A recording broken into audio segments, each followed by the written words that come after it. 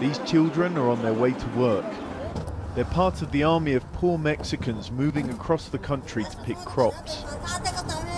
It's illegal for 8-year-old Eduardo to be harvesting these tomatoes, but his family needs the money. His sister Liliana dreams of using some of it to study. I have to buy rucksacks and all those things so I can go to school.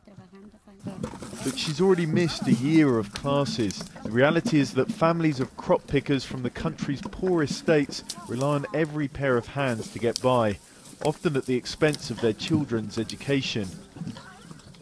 It's not just the young who are vulnerable in an often unscrupulous market. These workers are free to come and go as they please, and they're paid daily. But in many fields in the country, they're held virtually captive, with their IDs and their wages withheld illegally until the end of the harvest season.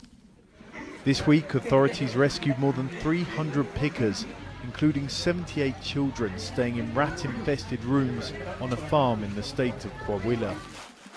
But workers and supervisors say it's rare for authorities to check what's happening in the fields. The government or parties only come to ask for your vote.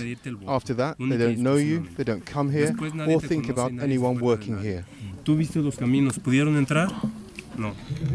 Years of neglect have led to one of the country's biggest agricultural strikes in San Quintin Valley. Farm workers prized local concessions from the government and producers. But pickers around Mexico continue to work for as little as $6 a day. The youngest of them, like Eduardo, spending their childhoods in hard labor.